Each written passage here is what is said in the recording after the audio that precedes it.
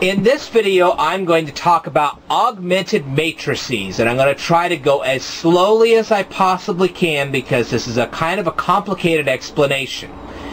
Now, a matrix is nothing more than a series of numbers placed in brackets, as you can see right here. Alright, now the first thing we're going to do is we're going to have two linear equations. Now, what is a linear equation? Well, this is something we've been dealing with for quite some time if you've been watching my videos. If you haven't, you need to go back and start watching my videos. This goes back to slope, y-intercept. It goes into functions. If you'll remember, I've been talking about functions. Whether it be one-to-one functions or just regular functions, it doesn't matter. You have number lines. See, we have this number line graph down and across like this. You have your horizontal, you have your vertical. And you start drawing these number lines. That's what these diagonal lines are. They're number lines. And they can go down like this, they can go up like this. It doesn't matter. You're talking about these number lines here. Now, these particular two number lines actually meet at a point. That's what we're going to be dealing with today. We want to find the coordinates of that point so that we can make sure that those two number lines, 1 and 2, meet at that point. Okay? Now, let's start with this equation right here. We have 3x plus 5y equals 7, and 3x plus 3y equals negative 9. Now, whatever x and y are, when you do both of these equations, your answer is going to end up being 7 and negative 9. And I'm going to show you this in just a second here. First of all, you're going to take all the numerical coefficients from these two equations. Do you remember the video where I talked to you about numerical coefficients? If you don't, stop the video, go back, learn it, come back here, then we'll continue the lesson. Alright, for the rest of you, let's carry on here. You'll notice we have the 3, the 5, and the 7 from this first equation up here. 3, 5, and 7, 3, 5, and 7. And then, of course, we have the 3, and the negative 9 here. And we have that right here, 3, 3, and negative 9. That's where they come from. Okay? Now, what we're going to do is we're going to multiply the second row here by negative 1. We're not going to change the second row. We're just going to multiply it by negative 1. We're going to set it off to the side.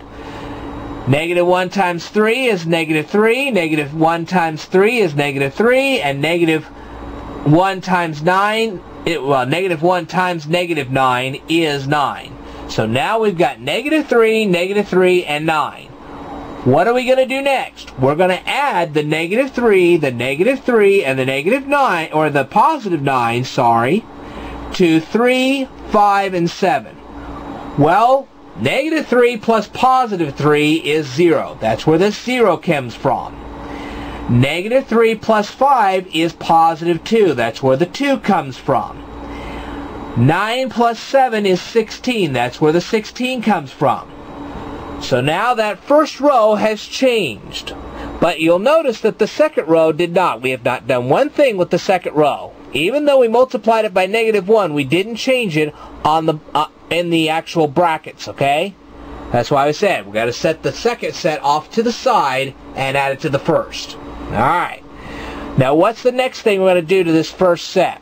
Well, the next thing we're going to do is we're going to divide the 0, the 2, and the 16 by 2. Well, 0 divided by 2 is still 0.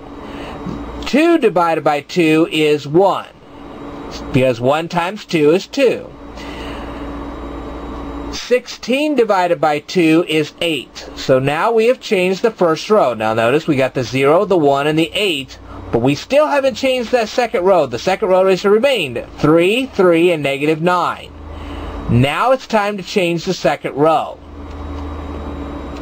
We're going to divide the second row by 3. 3 divided by 3 is 1. 3 divided by 3 is 1. And negative 9 divided by 3 is negative 3. So notice we haven't changed the first row. The first row is still 0, 1, and 8. But the second row is 1, 1, and negative 3. What are we going to do next? We're going to flip the first row with the second row. So now, the 1, 1, and negative 3 of this one right here is going to become the 1, 1, and negative 3 of this one right here. So in other words, we put these bottom numbers up here and these top numbers down here. So you still got 1, 1, and negative 3, and 0, 1, and 8. Now what's the last thing we're going to do to all of this? We're going to multiply the 0, 1, and 8 by negative 1. Alright? 0 times negative 1 is 0. 1 times negative 1 is negative 1. Negative 8 times, 8 times negative 1 is negative 8. So now we have 0, negative 1, and negative 8. We're going to add those three terms here to these three top terms here. So 0 plus 1 is 1. Negative 1 plus 1 is 0. And negative 8 plus negative 3 is negative 11. Now notice this bottom bracket right down here. You notice there's a diagonal formed between those ones. There's a 1 in the first position, there's a 1 in the fourth position, there's a 0 in the second position, and there's a 0 in the third position. First position, second position, third position, fourth position. Okay? Now over here is the fifth and sixth position. We want this diagonal right here, because now we can say that x is negative 11 and y is 8. How do we know that that's the intersection point? Because when we plug negative 11 and 8 into both of these equations, we're going to get the answers that we started out with.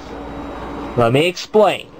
If you take 3 times negative 11, remember you got 3x here, now we know what x is, it's going to be negative 11. 3 times negative 11 is 33. Well, actually it's negative 33. If you take 8 times 5, you get 40. Well, 40 minus 33 is 7. So that solves that first equation. How about the second one? Negative 11 times 3 is negative 33. 8 times 3 is 24. 33 minus 24 is 9. So negative 33 plus 24 is negative 9, thus solving the second equation. Okay? So these two lines will intersect at point negative 11 and 8. That's the x and y coordinates where the two number lines will intersect. And that's all I got for this video right here. I hope I was slow enough to explain all this.